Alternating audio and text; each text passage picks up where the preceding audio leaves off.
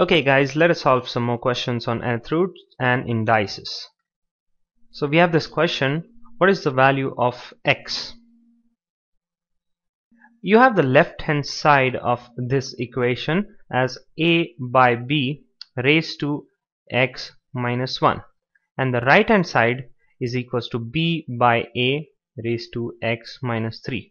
Well, if I write the right hand side's number as a by b, then I'll have to change the power. I'll have to add a negative sign to the power, so minus of x minus 3.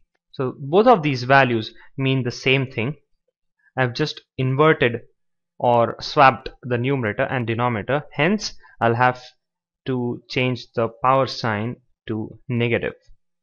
So on the left hand side I have a by b raised to x minus 1. Well, these numbers are same, so I can directly write x minus 1 is equals to minus of x minus 3. Therefore x minus 1 is equals to minus x plus 3.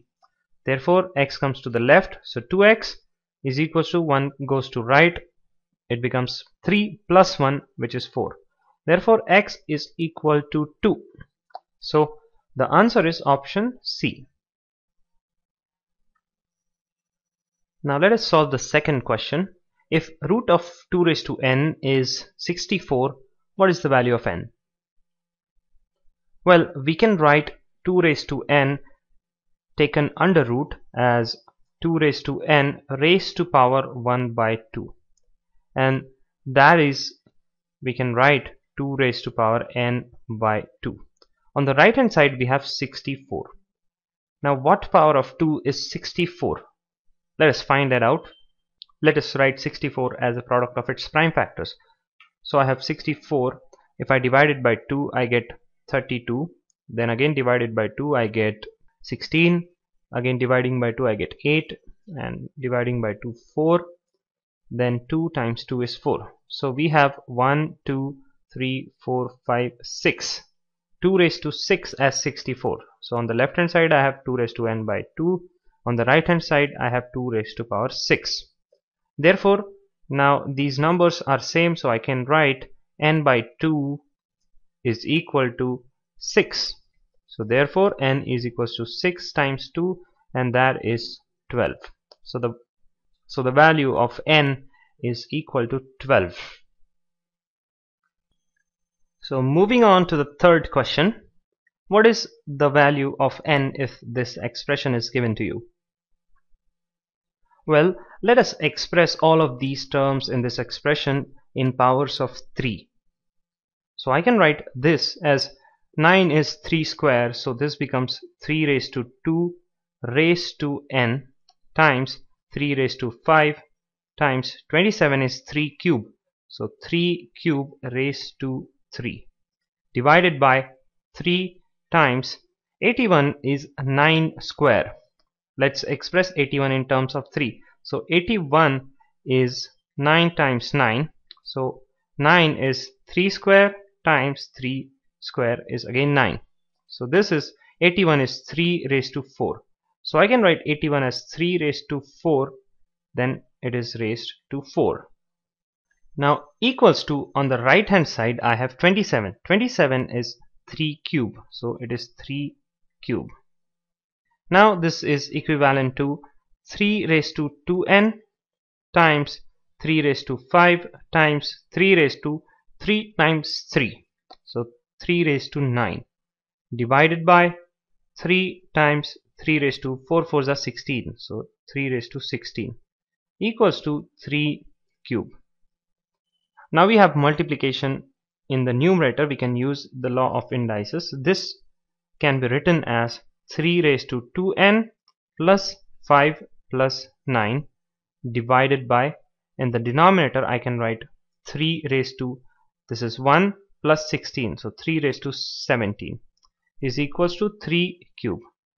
This again can be simplified to, we have the law of indices of a by b, so I can write 3 raised to 2n plus 5 plus 9 minus 17. It is equals to 3 raised to 3. Now these terms are same, so I can write 2n plus 5 plus 9 minus 17 is equals to 3. Basically this term and this term. So therefore I can write 2n is equals to 3 plus 17 minus 5 minus 9, and that is 3 plus 17 is 20 minus 5 is 15 minus 9 is 6. So 2n is equals to 6. Therefore n is equals to 6 by 2, that is 3. So n's value is 3. Let us now solve the final question. If the value of x is given, then what is the value of root x minus 1 by root x? So we have been given the value of x, and if we take the root of x, we don't get much of help here because we cannot evaluate root of 3 plus 2 root x. So we have to find out some ways to remove this root x, to reduce this root x to simple x. So how we can do that? Well, if we square this complete term, if we write root x minus 1 by root x whole square, then we may get rid of the root sign. So let's try squaring this. So this is equals to root x square minus twice of root x into 1 by root x. So 2 root x into 1 by root x. I'm using the formula a minus b square equals to a square minus 2ab plus b square. So a square minus 2ab plus b square. B is 1 by root x. So 1 by root x square. So this is equal to root x square is x minus 2 root x, and this root x gets cancelled out. So minus 2 plus 1 by root x whole square is 1 by x. Now I can put the value of x here.